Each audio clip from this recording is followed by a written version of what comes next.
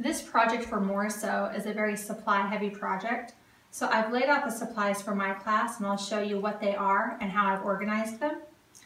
To begin, it's going to be very messy, so have plenty of paper towels, have cups with water for the students to clean out their brushes.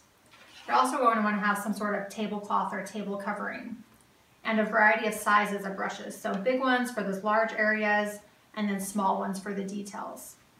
You will also need some sort of palette for each student. You can use the plastic ones like this or a disposable paper plate. Because I have 8 students in my class, I'm going to be having 8 colors. In addition to 8 colors, we'll have a bowl and a spoon for each, as well as 1 textural item. So for each item, I've put it into a little Ziploc bag and I've labeled it with what's in it so that the moms and the students all know what it is without me having to tell them.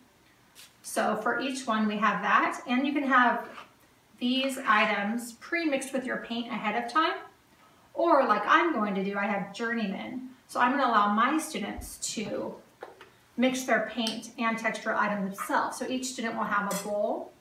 They will go ahead and, oops, let's try another one. Put paint into it. They will take 1 textural item and use that spoon to add it to it. And then that spoon will also be their stir stick. So because my students are mature enough to try this, I'm going to let them do their own paints, 1 per student.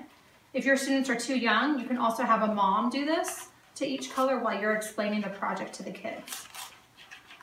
So after each paint is mixed with 1 textural item, then you will have a whole buffet of paints for the students to choose from. You can see that I have things like flour, chia seeds, pine needles, eggshells, sand, things like that. I basically went around in my pantry in my yard and simply found things to add to the paint. So use what you have, but be creative, and I'm sure you can find 8 things to add. Because we have this nice buffet style of paint, your students can take their palette and they can simply walk around in a line to each section, and they can spoon the colors that they need onto their palette, and they can go through and quickly get that done and then take their paint back to their table. You're going to want to station 1 mom at the paint buffet to be in charge of refilling the paint. So if you're running out of yellow, that mom will already be there to refill yellow and the coffee grounds, for example, and you can just focus on helping your students at their tables. The last 3 pages of the lesson plan include 3 drawings of Morisot's paintings, and for your students and the parents' reference, the name of each painting is down in the bottom corner. I've chosen a still life, a portrait, and a seascape. So as you show the students the options of what they're going to be painting, you can quickly throw out those terms. You don't need to teach them, but the more the students hear these words, the more they're going to understand what they mean.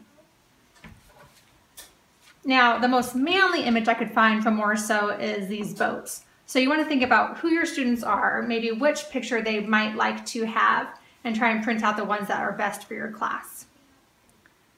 Now you can see that I've pretty much simplified this image a lot. However, there's still some details and things that might be too difficult for younger students. So the younger students can just paint in the whole area without focusing on these little blobs. But the older students can focus on detail more. So once every student has their palette of paint all ready to go, and they've picked out 1 image to do, then they will begin painting. So as we paint, it's just like when we did Monet. She did a lot of dabbing technique, just like that. And she even layered color, so I can maybe even layer some of my blue into my green, just like the Impressionists would dab and layer paint. So we want to take what we took from Monet and add it into our Morisot lesson because they're both Impressionists. So like I was saying, if you have younger students, they would just go into the flower, for example, and paint the whole thing in 1 solid color. They probably wouldn't think so much beyond just doing the whole thing in yellow, for example. But for your older students, they might want to add some other colors in there. So they're not limited to just doing these basic shapes. They can play around with it a little bit more and kind of dab around and see what they have. In addition to just using a straight up color, for example, just using blue, we can also add other colors to it. And this will mix a color and a texture, creating a new color and texture all at once. So I'm mixing blue and white, and now I have eggshells and pine needles all in the same paint. And that's really fun to experiment with. So your students will be mixing colors in the palette and then painting those colors as detailed or as simply as they're able to on their painting.